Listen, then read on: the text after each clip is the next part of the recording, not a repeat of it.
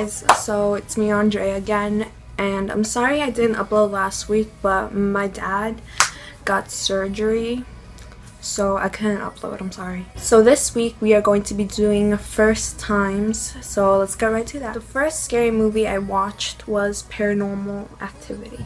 My first time going to Universal was 6 years ago with my cousins. I had recently just moved to Florida, and my cousins came to visit and they took us to Universal, and since then I've been going a lot. For the past 6 years I've gone to Universal a lot. I've gone to a lot of concerts, events.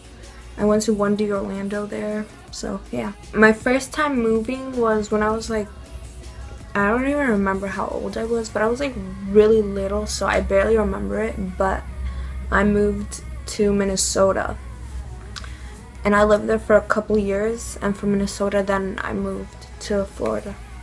My first pet was this Yorkie. His name was Tiger. Why did I say was Tiger? It is Tiger. He's in my living room right now. But yeah, I have a Yorkie and his name's Tiger. My first best friend, her name was Samantha, and I met her in Minnesota, and she was my best friend in Minnesota. And actually recently she came to visit us over here and we went to Universal together. It was really fun. My first time traveling out of the country was when I went to Mexico to visit my family, and I recently also went to Peru, so that was fun. Yeah, that's it for this week's my phone interrupted me.